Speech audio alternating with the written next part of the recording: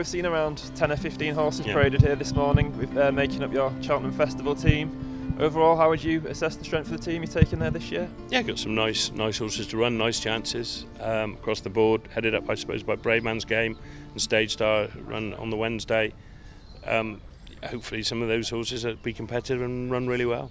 Yeah, I imagine Wednesday is going to be a pivotal day for the team. Starting with Bravemansgame, I mean, you can't be anything but really hopeful of his chances the way he's gone this year. No, he's improved physically this year. Won all 4 of his chases, so we're going into the race in good shape. Yeah, and is there anything in terms of if it turned into a slog? I think his cruising speed looks one of his biggest assets. Would you have any reservations if it was to turn into a real test? He's won on soft before. I would just see. We have got the option of the shorter race if it was very testing, but hopefully, sort of towards the middle end of March, the ground won't be too bad. I mean, if they race today, I think it'd be soft, good to soft in places. That'd be fine. Yeah, and you'll have a second string to your bow in that race in the shape of 300 through 5. Yeah, 300 through 5 is a decent horse in his own right, isn't he? He's won 4 races. He'll go well. He's tough and he stays. You just wouldn't know how good he was. Yeah, and then Stage Star, he's followed a very similar route to Bravemansgame to this point, and he'll run in the Ballymore. Yeah, he's a nice horse. You know, won all 3, won a Grade 1. Obviously, this is a tougher race than he's running up to now, but he can't have done more than win the 3 he's running, and looking forward to him running. Yeah, and you've got a couple of other horses running in Grade 1s at the meeting, including the lad behind us, Politolog, who is already a champion chase winner himself. Yeah. You said this morning that there's a possibility it could be his last run if he was to go there again this year. Yeah, he's certainly only going to have 1 or 2 more runs, that's it. John's dead keen to retire him. You know, he's 11 going on 12. There's no point asking him to do something that's impossible. Now, younger legs come along into that division, so, you know, his welfare will be the most important thing now.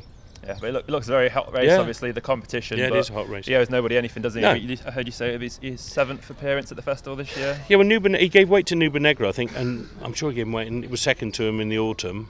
On ground, it was a bit quick for him. I mean, there's a lot of people fancying Nuba Negra to go very close to winning the champion chase, so that puts him not too far behind, and you know he'll run his race again. So hopefully he's got an outside chance, so could run into a place. Yeah, and then another old favourite in the yard, of course, is Frodon. He's going to run in the handicap, the Ultra, this year on the first day potentially. Possibly. If the ground, I wouldn't run him if it was soft, and I would just need a good week with him, make sure we're happy with him. So he's a possible runner rather than definite. Yeah, I mean, that's been one of the stories of the last few years, hasn't it? Is the way he's progressed through the ranks, and especially his relationship with Bryony. Yeah. I'm sure if there was to be one last, not a last, but a big day with him in an Ultima, I'm sure that would go down very well with the Cheltenham crowd. Yeah, it would do, obviously. But it's a tough task. You're not getting any younger, you know.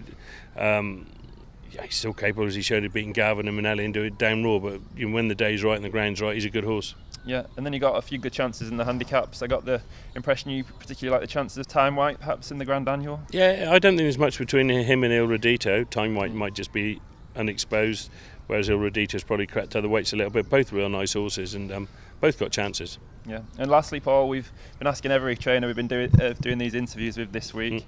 It's a question, a hypothetical one. If since 2000, if every Gold Cup winner in their prime was to run in the race in a Gold Cup, Gold Cup Legends race since 2000, what would your 1, 2, 3 be? And I know it's probably a more difficult question than most of you, seeing as you've had 2 of the best winners, I imagine, in the last. Since 2000, Christ. That's a difficult one, isn't it? Well, I'd say when I had the 1, 2, 3, was it Call to Star Denman and Neptune Glonge? Yeah, they were 1, 2, 3, weren't they? So there we are. There's your answer. Yeah.